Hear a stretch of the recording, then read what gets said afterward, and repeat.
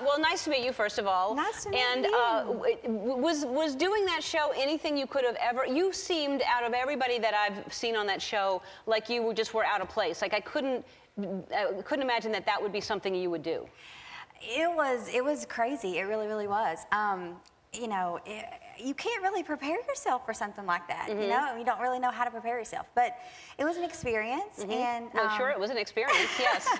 And I met some fabulous women, and you know, I got to meet Jake, and then, but I have to tell you that Jake was great, but meeting you is better. You never would have met me. That's right. Yeah. I mean, my ultimate goal was to meet you. Oh, That's really? You were using him to get to me? Yes, absolutely. Smart. Yes. See, now people know how to do it. They go on The Bachelor. Right. And you have a son named... Ethan. Ethan, and he's how old? He's 8. And that's got to be hard, that you have a little boy that met him, and yes, that's really hard. It was hard. And I mean, you know, they brought him out on our first date, and never ever would I bring out my son on a first date, because you can't really build a connection other than, you know, him seeing me as a mother. Right.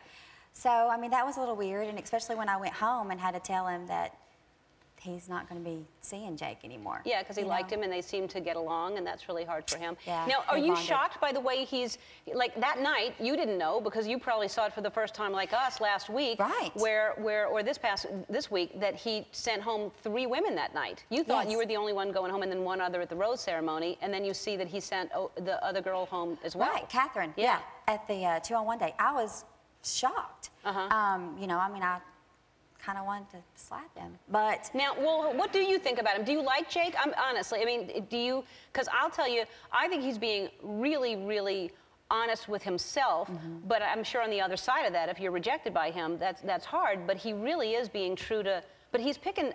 What's going on with who he's picking? It's crazy because, you know, on our date, he told me that everything that he saw in me was what he wanted in a wife and a mother, and then to compare myself with, I mean, some of the other girls. Like? Well, I mean... Let's look at them. Oh, so, the board. Now, I guess everybody is very confused that she's still here. Vienna. Everybody is wondering why Vienna is still around. Right. Now, and I don't understand, because I'm not really seeing anything. I'm starting to a little bit, that what everybody's saying. But did you feel the same way about Vienna, like she shouldn't be around? No, I mean, all of the women, they're all from different walks of life. They're all from different parts of, you know, the United States, so they're different. And they all have their little attitudes and quirks.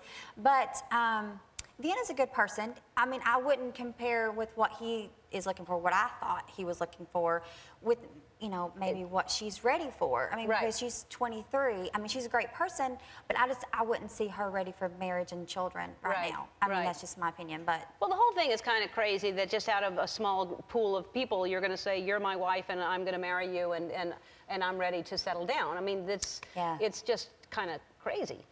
You know, really, you know, I mean, it's nice to be able to open up and meet other people, and it's great TV to watch for us, but it is. But, you know, I can't imagine being in that situation, and then you're developing feelings, and you're not even sure if it's real feelings or if it's just because you getting caught up in the competitiveness of, I want him to like me, right? It's like dating on crack. I mean, honestly, because, I mean, not that I would know that, but, I mean...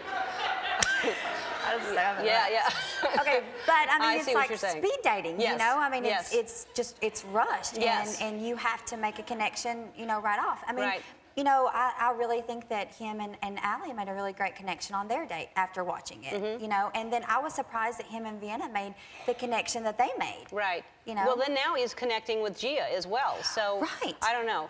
And the dating on crack, that line, let's be clear, because you will lose your teeth if you do that. Yeah, so no. Nobody wins in that. That's a bad thing to do. Crack is whack, no. Well, lissn, crack is whack. That's what we've always said it. You should be the next Bachelorette, is what you should do that. That's what you should. Thank you. Because you deserve to meet a nice guy.